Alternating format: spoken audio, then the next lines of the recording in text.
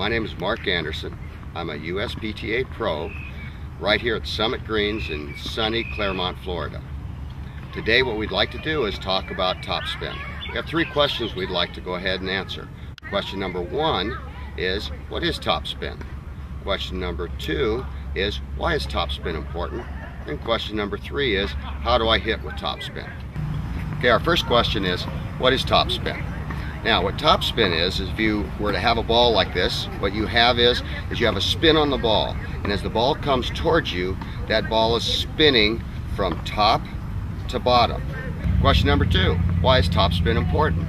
Topspin is important because wherever the ball is rotating, say for example the ball is rotating, moving along this pattern and is rotating from top to bottom, meaning rotating down. What happens is when the ball is rotating down, its travel will naturally occur to be down, depending on the RPMs, the revolutions per minute of this ball. The more revolutions per minute, the more the ball goes down.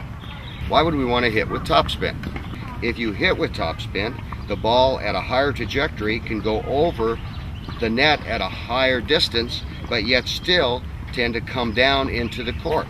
It stays into play. And then you have an added advantage of once it does hit the court, of it bouncing up high to the person's shoulders, which makes it a lot harder ball to hit. Question number three, how do you hit with topspin? A really easy way to think of how you get topspin is by taking your racket and brushing the ball.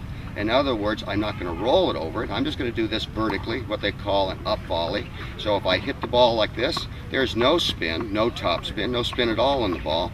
But then if I start brushing with my racket like this, you impart a spin on the ball. So what happens is, in order to hit topspin on the ball, I will have to start with my racket lower than the ball, at about 30 degrees lower than the ball. I then hit the ball and I brush up against the ball in order to impart the topspin. So it's this brushing action that gives topspin to the ball. And that's how you hit with topspin. Now we will demonstrate how to hit with topspin.